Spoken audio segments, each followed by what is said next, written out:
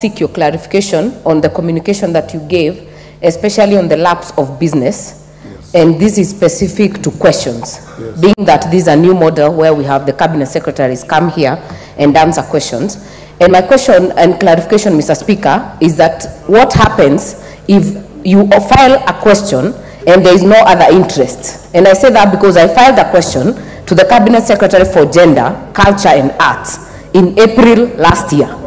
But there has been no other member interested to warrant the CS to come. Why would I be disenfranchised as a member because I was queuing to actually kill that business, yet it was not responded to?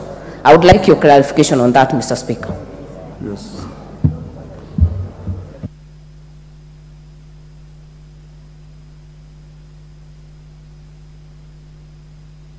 Majority Leader, you've heard what the Honorable Member for Gilgil has said, that in bringing ministers to this House, it matters not how many questions have been filed. I think give each dog an opportunity to have a bite. So bring ministers regardless of the number of questions, so that each minister can come and face the House, and supplementaries may arise therefrom. So that, of course, priority goes to those with heavy questions and many questions, but even those with one question, like Wangare's question, you can edge them in for 10, 15 minutes, they finish, then you go to the ones with more questions.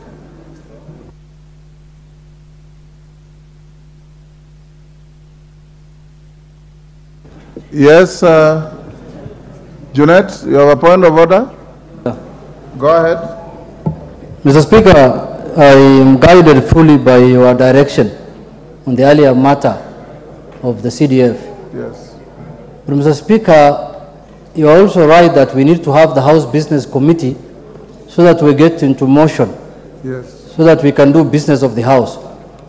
But Mr. Speaker, the fear of the members is that, if I may bring it to your attention, is that once House gets into business as supposed to be, the executive will not honor their word, they will not keep their word, it will be business as usual.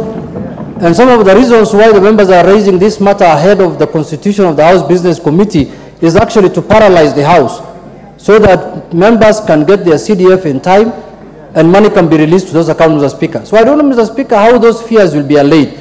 Because if we go back into business as required, because this is the first day of our meeting, of our sitting, then it will be business as usual also for the Treasury Minister. And you will assume that Parliament now is sitting normal.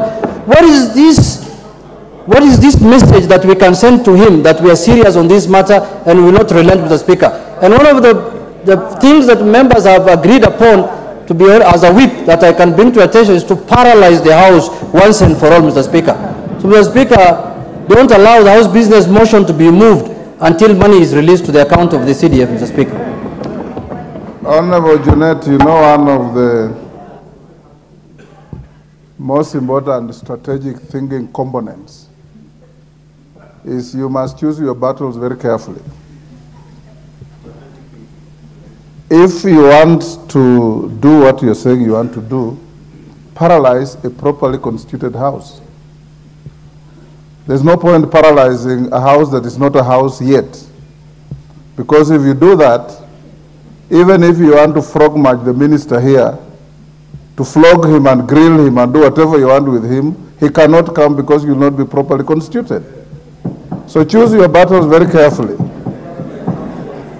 So what I have a letter which I'll share with the majority and minority leaders from the minister dated 9th January 2024 to Mr. Speaker, detailing how they intend to disburse your funds.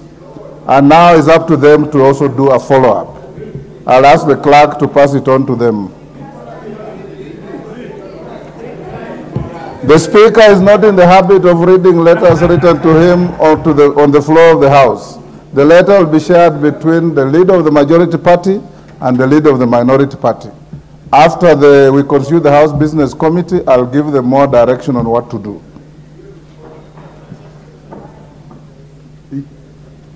Yes, Dr. Makali Mulu. Thank you very much, Honorable Speaker. Honorable Speaker, I want to